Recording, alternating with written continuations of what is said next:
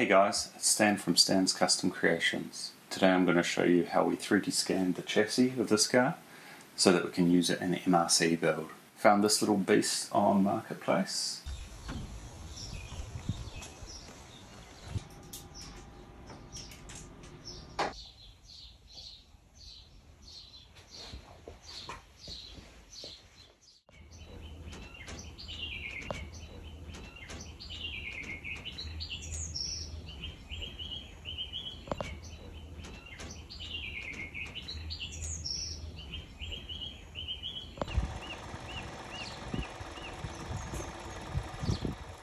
I do actually have a background in 3D scanning, and this was the first proper 3D scanner I bought back in 2020.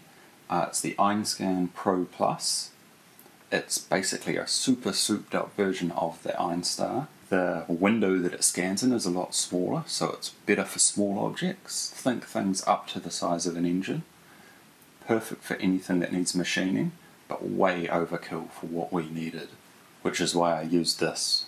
The Shining 3D Einstar. Fantastic little scanner. Yeah, if you're doing this kind of stuff, it's all you need. Don't buy into the hype. This one cost me maybe $2,000 New Zealand, so 1,000 USD. So now you know what scanner I'm using and why I'm using it. I'm going to show you some of the drawbacks of this type of scanner. It can't pick up on reflective or clear objects, and it can't pick up on dark or black objects. So a way to overcome this is to use something like this. It's basically white powder and an aerosol spray. You can spray it on top of any shiny object, and what it does is it coats it in a matte white film, so that's really easy for the scanner to pick up.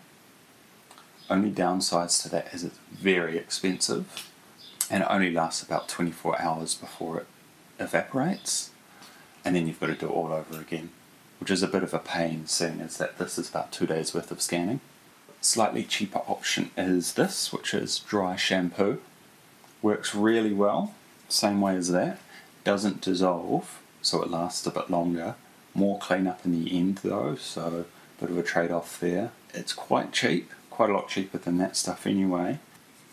But as you'll see in the video, I did something a little bit different, but along the same thought pattern. These scanning dots are primarily used for tracking, so that the 3D scanner doesn't lose what it's looking at or where it is in space. The more of these you have, the better.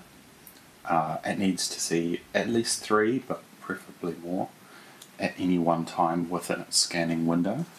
If you watch Chris's video of me 3D scanning the Stagia widebody, you'll see we absolutely covered the car in smaller ones of these.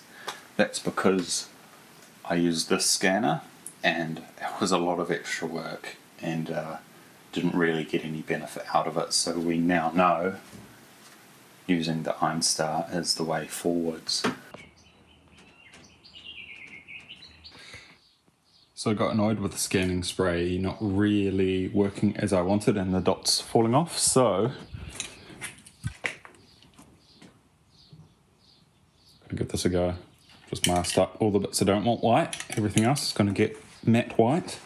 And I figured seeing as the body panels are going to cover it, doesn't really matter what colour it is underneath. So yeah, keep you posted. Much better. Scanner should pick on that pretty good.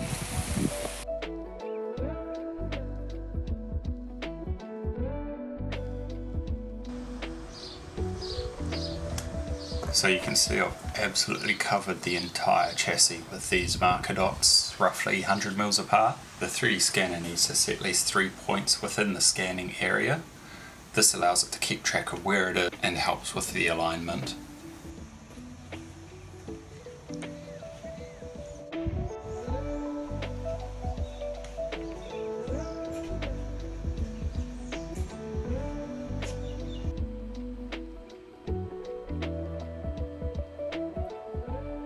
So here's what it looks like once I've done all the prep, marker dots are on, and I'm actually able to start the 3D scanning. You see on the left is what the 3D scanner is building out in this rear section that I'm scanning. The white is what the camera is currently seeing, and then the blue is the data that it's captured.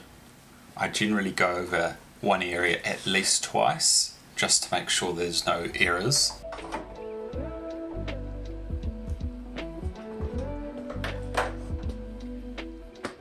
So we applied the same treatment at the front and painted it white. This helped quite a lot, allowing the scanner to pick up on the geometry much better.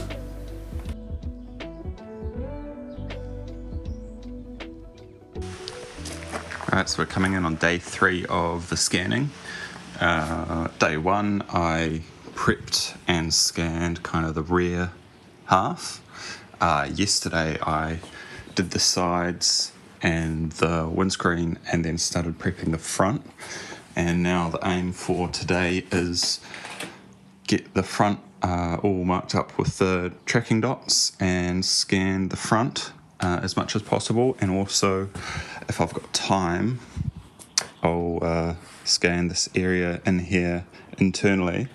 That'll just give us a bit more information about where we can put a roll cage and things like that, and how we can mount it. So the scanning process starts by doing multiple small sections that have an overlap, and then in the 3D scanning software you can stitch all of these sections together to form one larger scan. To do this you usually use a point alignment, which is where you pick groups of similar points on one scan to the second scan. The idea is that there will be an overlap between the two. Once you've got it as close as you can manually, the software will do the rest. You can see here we've got 3 scans all nicely aligned, and if you zoom right in you can see that they're not an actual surface, they're just a whole load of points. So what we need to do is to mesh those individual points into a surface. This process is really hard on your computer. It was about this stage when we realised neither of us had a computer powerful enough to generate the mesh. There were so many points my laptop kept on crashing, which at the time had 64 gigs of RAM, which is already a lot, but I ended up upgrading to 128 gigs in a desktop computer. Thankfully, after installing the RAM, we managed to mesh each section. So now we can export it out of the scanning software, and I like to use this software called Mesh Mixer to do the post-processing. I believe it was created by Autodesk in about 2014, which is kind of about the time that I started doing 3D scanning. They've stopped support for it, which is a bit of a shame, but it's a really cool software for doing post-processing and basic editing. So generally what I do is I roughly align it in Mesh Mixer just to get to some sort of a coordinate system within a couple of degrees in each way. And I'll repeat this for each individual scan and save them. Then for one individual piece, generally something that's quite central, I'll bring it into SolidWorks. In this software, I use a plugin called Extract 3D. It allows you to create planes and finely tune the mesh alignment in 3D space, ensuring your mesh is properly centered. That's going to be really important later on when I'm modeling, because everything is going to be split down the center line of the car and mirrored.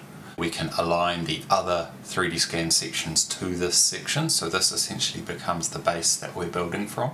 So next I'll open up a tool called MeshLab. This is a great tool for post-processing and retopologizing scan data. There's a few things you can do to tidy up your mesh. First thing will be to remove any floating bits in the scan, any little artifacts. Then after that what I'll do is run a couple of passes of what's called a quadratic edge collapse decimation. Basically what this does is it increases the size of the triangles in the flatter areas where it's less noticeable, thereby reducing the file size quite significantly. I can generally reduce the file size by about 75% without really losing any quality. Then I'll use the alignment tool built into MeshLab to align it, very similar to what I did in the scanning tool to align the point clouds. Basically you select matching points on 2 different scans where there's an overlap, and then it aligns it based on that. Once the points based alignment has finished, you can click this process button and it uses the scan data to realign it. So you'll notice when I click it, it very slightly adjusts it to make sure everything's in line. Then I'll export each section individually. That way I can bring it into the CAD software piece by piece and turn them on and off as needed. So that's how we post-process the scan data for the MRS. This is the way that I've been doing it for years, and it works, but there may be better options out there that I'm not aware of. If you have done 3D scanning before and you know an alternate method, please let us know down in the comments. Always love to hear new ways of doing things. And as you can see, this is what we've ended up with. It gives us all the information we need to go ahead and design the MRC body. Thanks for watching. We'll see you in the next video.